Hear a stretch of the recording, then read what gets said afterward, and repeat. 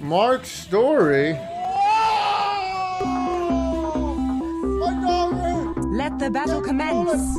Month 4 of supporting the struggling God Gamer Fields Wall. How are you using your chin? My chin is on the joystick, and when I move the joystick, yeah, I move the mouse in the game. And is that how you're clicking too? No, I'm clicking. It's a button, right and left. Oh, on your temple there? Yes. On your head? Oh.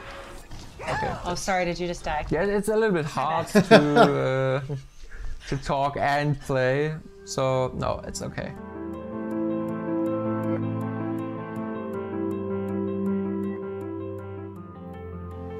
What were you like as a kid? I was a very active kid. I was very much outside and done a lot of sports. Do you think that you're all pretty competitive as a family? Yeah, I think my brother and me, we are very competitive. Ich hatte den Vorteil, ich war nochmal der ältere Bruder, hatte immer ein bisschen mehr Kraft in dem Sinne schon. Aber mein Bruder hat sich nie unterkriegen lassen.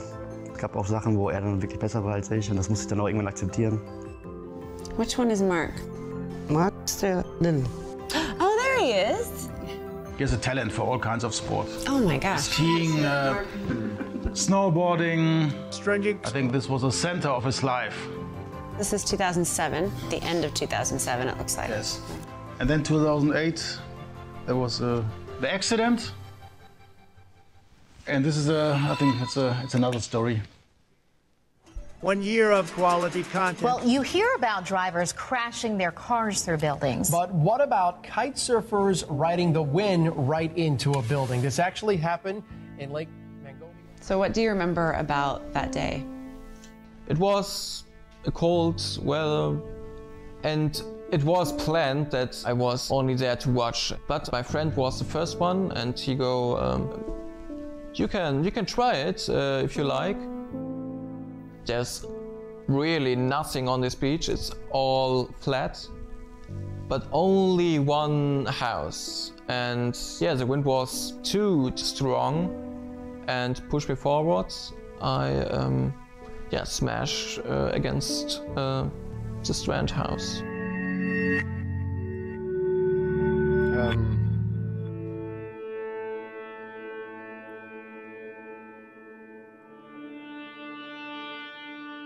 So you saved everything. Yeah. He flew against this building. Oh, that's the building? No, that's the building. So this was a trauma helicopter. And then he was, for 6 months, he was in the hospital. And we were not sure if he will be able to walk again. Maybe he will die. Can you talk about what it was like to have to be the one to tell him what his injuries were? Ich war damals 16. Ich hatte vorher nie was von einer Querschnittslähmung gehört. Es ihm dann aber auch zu sagen, dann das in Marcs Augen zu sehen, war schon sehr belastend und natürlich sehr traurig, weil das natürlich keiner wahrhaben wollte. Ne? This was a moment of shock, because then I understand what's happening and what's going on. I can never leave, okay, Ken. It was very scary, but your family members are feeling sad about you and your situation, and you want to change that because you are the reason for it. And so I try to be strong for them. Normally I could cry every day because when I'm looking back, these pictures, and he was running and jumping, but I see the progress today. So for me it's sort of a tragedy. It was a kind of challenge, I would say, that we stand it as a family. And now everything is normal. When my accident happened, I was very sad that I didn't really have many chances to be competitive to someone because of my handicap. And after 2 years or something like that, my best friend came to me and he wanted to play Dota. I played with him before my accident, and he said, yeah, maybe we can play together again. So how often would you guys play together? Oh, I think maybe each day. Every day? Yes. The first game since 2 years Playing was on laptop. really bad. And I think we lose within 10 minutes. But it was great. It was just the thing we did already before the accident. This was a really good feeling to play against other people and play with my best friend again. You We could probably beat managed Mega and, Cucks, honestly. played a lot. Whoa. Okay, easy. Yeah, but the tower's down. GG. Who's the better Dota player right now? He. Of course, he is really good. I don't know how he can do it. Just so that people understand, how many Dota games have you played? Around 3,000 or 4,000 games, something like that. Okay, what's your MMR? Yeah, around 3K. I was Legend 3. Better than most Mega Now Cucks. I'm Archon 3 at the moment, but I hope that I rise again. Er liebt das Spiel ja wirklich. Ich denke, das hat ihn auch vom Kopf her noch mal ein Stück nach vorne gebracht. I think Dota was the first time where he saw, okay, I can do something alone. And that was the first time to say, okay, maybe he can do some other things.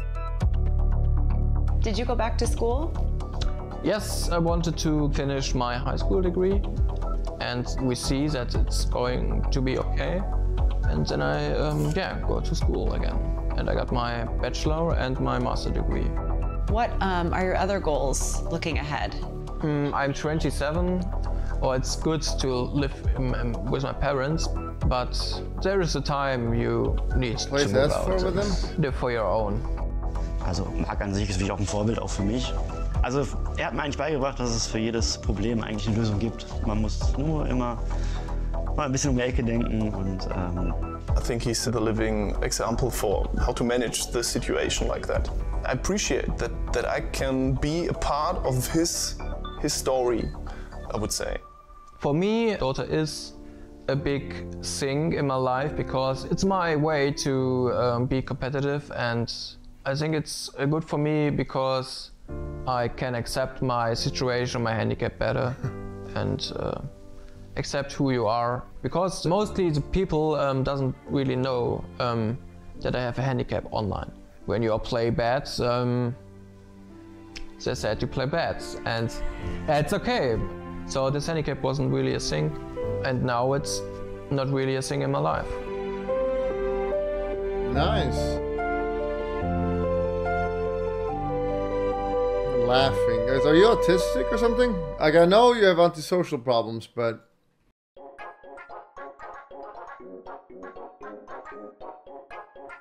You gotta stop pretending.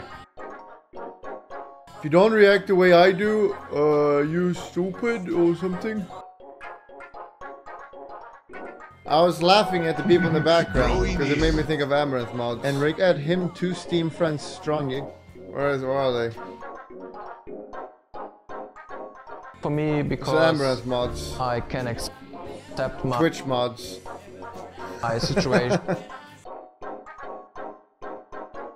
Adam. Yes.